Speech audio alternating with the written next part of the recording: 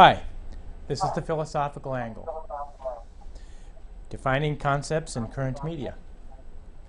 I am your host, Chris Angle, and I am the author of 4 books on philosophy, one of which is The Philosophical Equations of Economics. These books are available free online for viewing at www.philosophypublishing.com. Along with me is my panelist, Rick Samuelson. Rick graduated from Yale, has an MBA from Wharton, an MA from Tufts, and he's retired from the investment banking industry. Welcome, Rick. Thank you. The purpose of the Philosophical Angle is to examine the nature of concepts and topics being used in current media and offer an explication of its essence. This week, we're going to talk about the recent Supreme Court decision about ObamaCare being constitutional. And so let's go to our board and talk about it a little bit. First, I think we need to decide what is freedom in the United States. And freedom is the establishment of a priority. And that is a thought. And the second is the effectuation of a priority, which is an action. Now, a priority is something that the mind comes, your consciousness will come to order the information that comes into your brain. So if you have if information comes to you, your mind establishes priority in that how important it is to you. And when information is attached to a priority, it then becomes knowledge.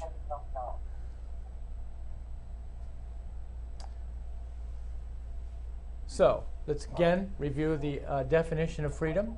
It's an establishment of a priority, that is information that has come into your brain that you have attached an amount of importance, established a priority to it and how important it is, and then you act on it in an action.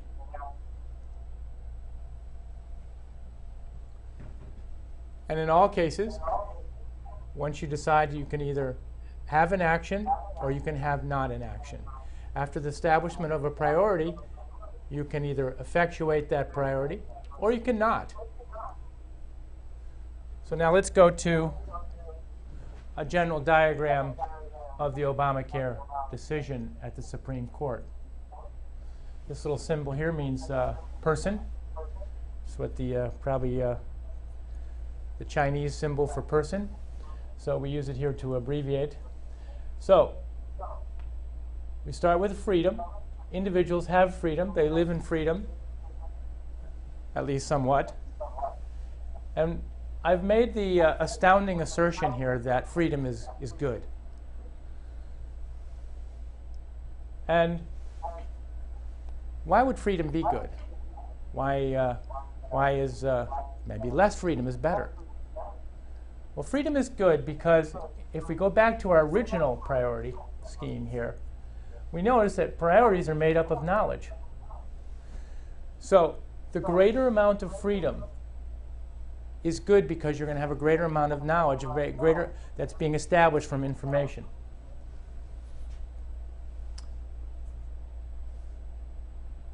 So now, with the action of the Supreme Court,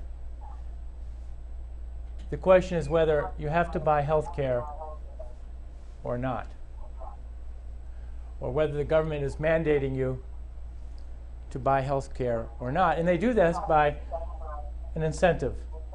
And the Supreme Court called it a tax. So by coercion of taxing, making the incentive either larger or smaller, making the freedom lesser or greater, whether to buy this specific product. So, but it doesn't have to be this specific product. It could have been anything. If we take the precedent of using tax as an incentive to make a decision, then all your decisions can be coerced or not by the government.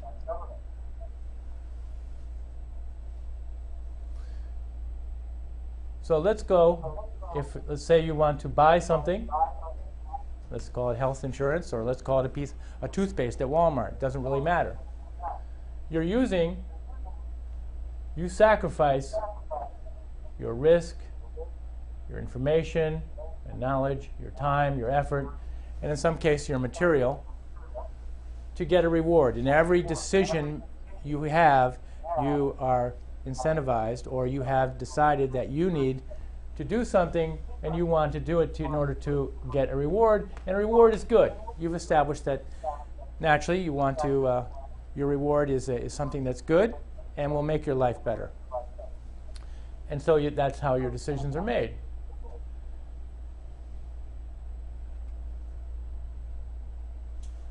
So if the reward becomes less and less relative to the sacrifice, you're not going to do something.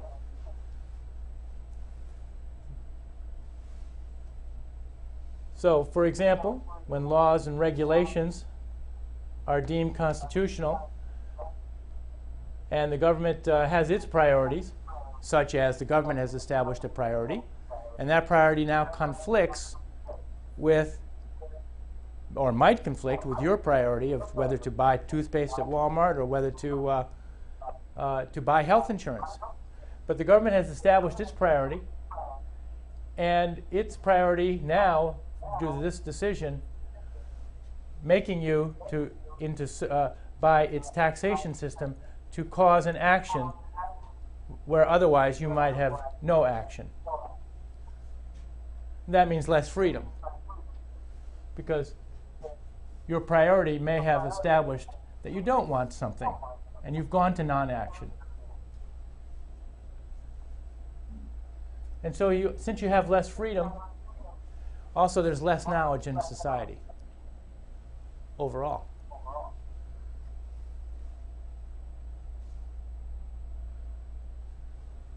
So with that introductory remark, let me invite my panelist, Rick, for any remarks that he might want to make.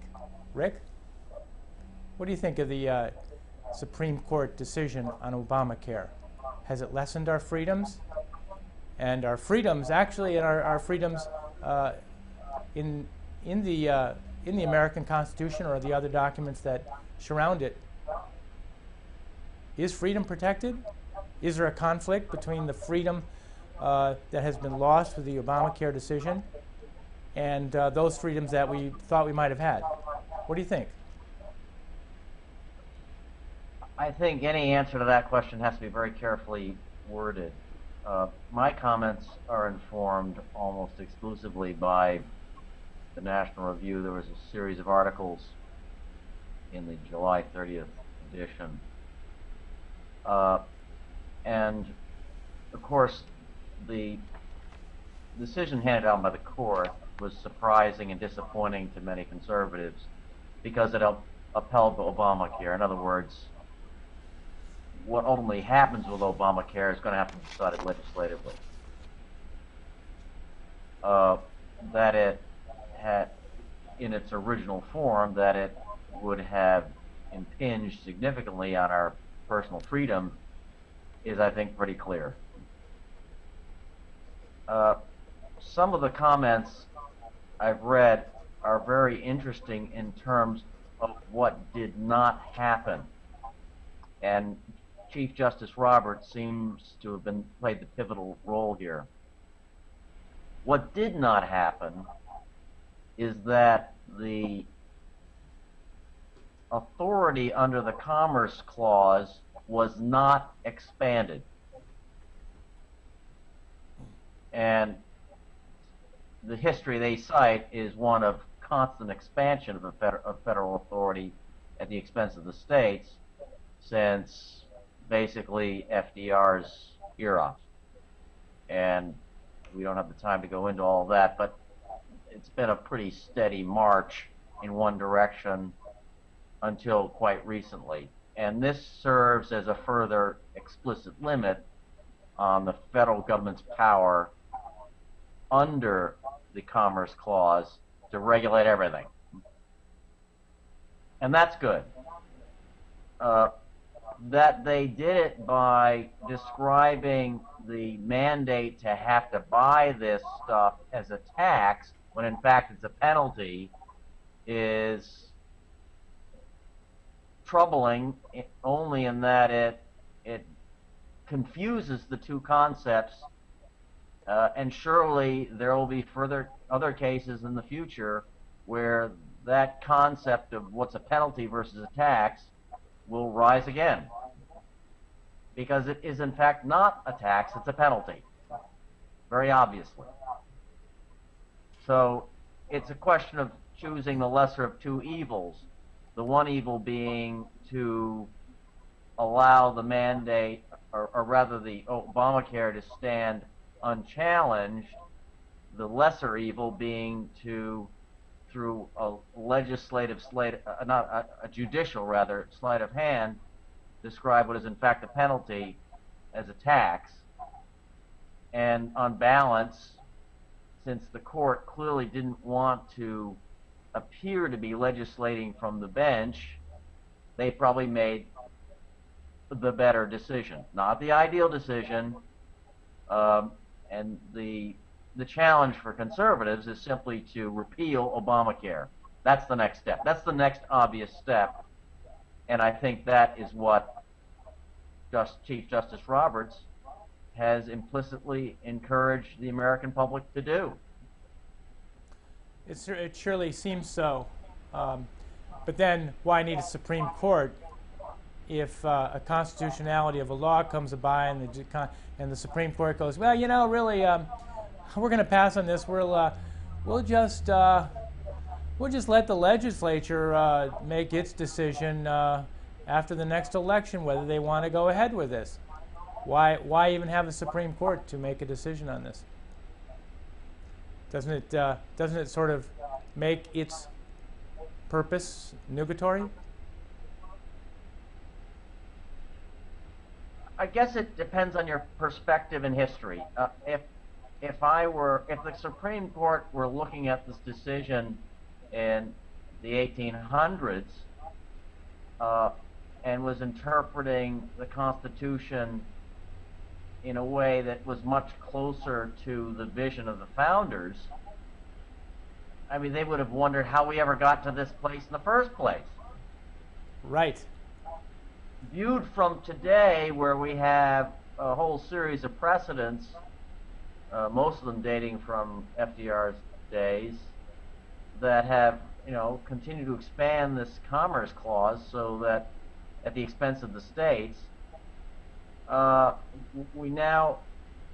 question is how do you proceed from here without disturbing all of these precedents or overturning them outright? And I guess a true conservative would argue, well, just so what? The precedents were wrong. The New Deal was wrong, at least in terms of how it expanded federal authority under the Commerce Clause, and so scrap it. I guess the culture of the Supreme Court is they don't tend to move that dramatically. I suppose on the side of those who wish they would move more dramatically, but that doesn't appear to be the culture of the court. That's true, because really the culture of the court is to let the decision or let the precedent stand. But so with that said, really, is there a need now for a constitutional amendment on the clarifying the role of the Interstate Commerce Clause? What do you think? I suspect there should be a constitutional convention convened to be able to address this and the loss of freedom that's has been caused by the misinterpretation of this clause. What do you think, Rick? Well, I tend to think of the founders as being in general, far more visionary than certainly modern participants in the legislative and judicial process give them credit for. And my view is, generally speaking, if you follow the actual text of the Constitution, these issues are pretty clear. In what way? Well, I mean, I'm obviously, I don't think, paraphrasing I'm now, not sure but I can agree with that, whether they're basically, clear or not. the Commerce Clause says this: the federal authority is meant to regulate commerce amongst the states, and that the rest of the regulatory power lies with the states. Right. So, I mean, on the face of it, it would seem that most regulatory power over business would lie with the states, because think about the way that's worded. If it's only commerce involving state to state or cross states or amongst states that the federal authority should be regulating, that seems like a very bright line in terms of how that's defined. Yeah, so why the huge... It wasn't worded the other way around, in other words. True. And so why the huge deviation possible if the clarity of the clause is so readily understandable? Why the huge deviation? Is there any explanation for it? Well, I think you have Franklin Delano Roosevelt to thank for that. Oh, we do, and of course the famous part where he packs the court with guys that are going to agree with his ideology and his motivation to move America in a certain direction. Nevertheless, it has been exacerbated and expanded along those lines by subsequent courts. And yet the understanding is fairly obvious, but it's been contorted and expanded so that freedom in America has been greatly diminished. Are there not other constitutional protective notices within the constitutional documents? I'm not speaking just of the Constitution, but there are other documents that preceded the Constitution and postdate the Constitution, such as the Federalist Papers, that also give the clear intent of the document itself. And yet the distortion is magnificent, or maybe not magnificent is not the right word, but has been magnified and expanded. What do you think? And I think, yes, I agree, and I think it's of a piece with this notion that amongst modern commentators and analysts and so forth, that somehow, well, the economy's gotten much more complicated, and therefore central control is much better place to regulate and manage across the whole country, and somehow introduces efficiencies that are lost if you have numerous state regimes. And as a conservative, I think that's totally false, because I'm of the belief that anytime you give the federal authority more authority beyond what is stated in the Constitution, you have a government apparatus that feeds on itself. And instead of getting efficiencies, you get replication. So that functions that are already historically under the aegis of the states are replicated yet again at the federal level, and it's all less efficient, and there's more red tape, and the economy is less effective, and that's my view. Right, and good to point out, because I guess last year I guess there are about 70,000 pages of regulations in place. So And that's only at the federal level, and then we add in the state level, and it's mind-boggling, and people wonder why the economy is not going anywhere. Is freedom protected anywhere in our documents, Rick? I mean, there are some. Yeah, we have the First Amendment, and we have the Second Amendment, and of course, in the Declaration of Independence, we have a clear declaration of freedom, and that coming right out of Locke, written by Jefferson. However, the Supreme Court tends not look at the preceding documents, such as the Declaration of Independence, when they take a view on the Constitution, unfortunately.